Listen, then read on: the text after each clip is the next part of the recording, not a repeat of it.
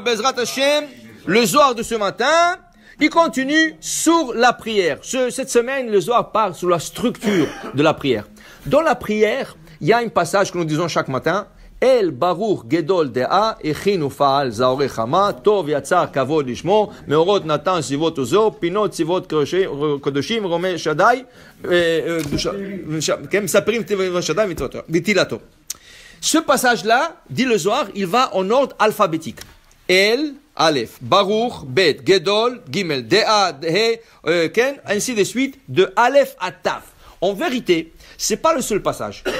Beaucoup de passages de prière sont en ordre alphabétique. Si je prends le Tahanoun, Hashamnu, Bagadnu, Gazalnu, Aleph, Bet, Gimel, Daled, He, Vav, Ya, jusqu'à Taf. Si tu prends tous les slihot de Elul, 70% des slihot sont en ordre alphabétique.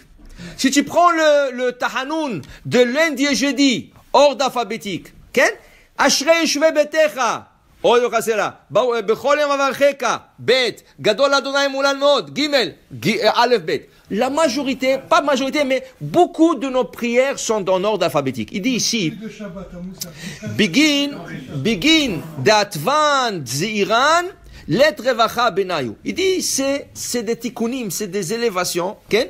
Vinu tikkune olmatan, datian imatronita legabe makaila. Alors ça, c'est des élévations qui se font avec la malka, la reine, qui se présente devant le roi. Alors on explique. Regarde, le Baal Shem Tov, une fois, après Kippour, il était très content. Il a dit, j'ai jamais passé un Kippour comme ça. Pourquoi? J'ai tellement mis de ferveur dans ma prière, jamais j'ai eu leur concentration comme ce Kippour. Il va dormir la nuit, on lui montre dans le rêve, il y a quelqu'un qui l'a dépassé par ses prières. Alors dans le rêve, il dit, c'est pas possible. Où est-ce qu'il se trouve cette personne? On dit, voilà, telle et telle, dans ville telle et telle. Tout de suite, le lendemain matin, sans tarder, il s'en va rencontrer cette personne. Il dit, je ne savais pas que ce tzaddik existe. Jamais on m'a parlé de ce tzaddik. Il est parti le voir, il est rentré dans un village, il a cherché, il a trouvé un nom simple. Mais les tzaddikim, ils sont simples. Le gars, quand il a vu, il a commencé à pleurer. Oui, je sais pourquoi vous êtes venu me faire la morale, mais écoutez, c'était malgré moi. De quoi tu parles? De quoi tu parles? Moi, je suis venu rien que je lui dis, oui, je sais, parce qu'hier c'était Kippour. Il dit, ok, qu'est-ce qu'il y a? Il a dit, vous savez, dans ce village, il n'y a pas de minyan. Il n'y a pas de juif, moi je suis le seul juif. Et j'ai prié tout le seul Kippour, et en plus de ça, je ne me suis pas pris à temps. J'ai oublié de m'acheter un mahzor pour la prière. Je n'avais pas un mahzor pour prier. Il a dit, qu'est-ce que tu as fait? Il a dit, tout le Kippour, depuis le matin jusqu'au soir, j'ai demandé à Hachem, je ne sais pas quoi dire, je ne sais pas comment prier. Il a récité le Aleph Bet du début à la fin. Il a dit, Aleph Bet, Gimel, Daled, Vav, Zayin, Het, Yud. Ainsi, il a fini, taf, et il a recommencé. Aleph Bet, Gimel. À la fin du Kippour, j'ai demandé à Hachem, écoutez Hachem, je ne sais pas quoi vous dire. Je n'avais pas. Alors, prenez tout le Aleph Bet que j'ai dit tout le Kippour et composez avec ça 2 mots. Et ce mot qui devienne des prières et acceptez-le. Il a dit tellement avec innocence, Hachem l'a fait. Et il a dit à Baal Shem Tov que les prières à lui, à cet homme simple, ils l'ont dépassé. Pourquoi? Parce que des fois tu dis de choses, tu ne comprends pas qu'est-ce que tu dis. Ou tu le dis mal, tu n'as pas lu avec bonne ponctuation. Quand tu dis Aleph Bet et tu demandes à Hachem de mettre tout ensemble, Hachem fait la bonne chose, le bon mot. Et les choses qu'il faut penser, tout ça, il les monte au ciel. C'est pour ça que notre prière, en cas où, qu'on n'avait pas assez de ferveur, si on le dit en ordre alphabétique, Ashrei Shevetecha, Hashamnu, Bagadnu, tout ça, quand je vous reprends sur Aleph Bet, si on n'a pas dit bon, qu'est-ce qu'il faut dire du bon? Alors au moins il prend le Aleph Bet, les acronymes de tout ce mot, et il compose de prières avec. Okay? Et ça c'est la reine qui vient ramasser notre prière pour le présenter envers le roi. Il dit ici, à part ça, nous avons la Kedusha dans la prière. Il passe maintenant à la Kedusha. Dans la Kedusha, il y a 2 sortes de Kedusha. Il y a des Kedusha que le Malachim et le Malachim ils disent.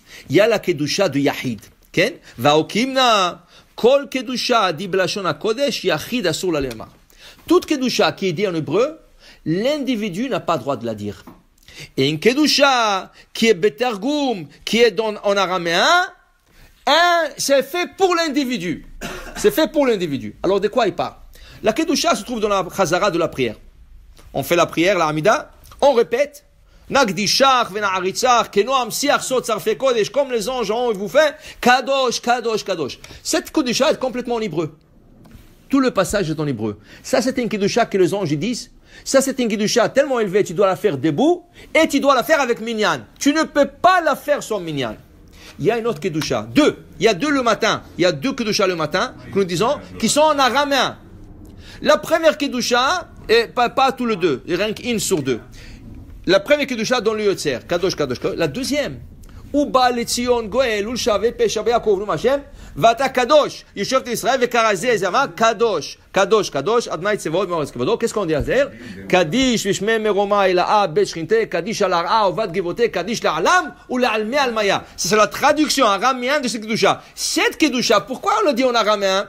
Parce qu'il y avait une époque où les Romains ont interdit aux Juifs de dire la Kedusha dans la prière. Ils emmenaient des policiers pour la Hamida et ils assuraient qu'ils font pas la Hazara ni la Kedusha. Quand ils ont fini, ils sont partis les policiers. Chachamim de cette époque, on a instauré un Kedusha en araméen pour qu'ils réalisent pas.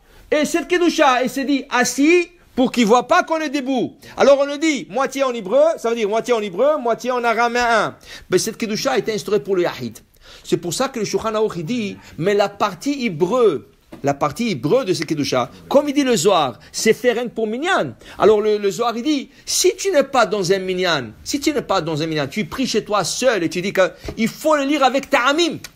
Comme si tu lisais la Torah pour ne pas dire que tu dis la Kedusha. Alors quels sont les Ta'amim? Kadosh, pas sec. Kadosh, Kadosh, Kadosh, Adonai Tsevaot, Melochol Haaretz Kevodo, avec Ta'amim. Il faut lire avec Ta'amim.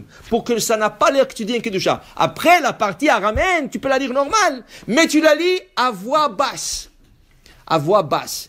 Tu la lis à voix basse, comme ça dit la Rizal, pour compenser. Alors, pour te dire, il y a deux Kedushot. C'est pour ça qu'on a étudié cette semaine, le Ben Ishraï, qu'est-ce qu'il dit?